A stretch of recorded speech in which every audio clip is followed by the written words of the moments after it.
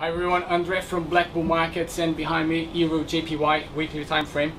And as we can see, prices have broken this beautiful trend line a few months ago, and upon visiting this level of 115, coinciding with this double bottom, and since then we have seen Euro gaining a lot of strength against the JPY. And now moving to the daily time frame, we can see that there is a nice channel.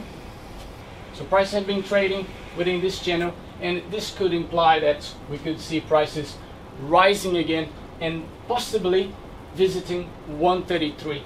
But now let's go and move to the 4-hour time frame, and we can see some action happening within this consolidation zone and within this channel as well.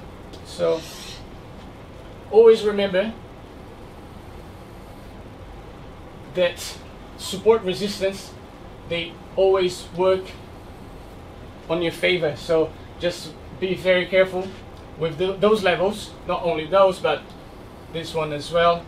So you see, like, trades could have been taken within these levels, could have given you 50 pips with a very low stop loss, so you could use risk reward on your favor.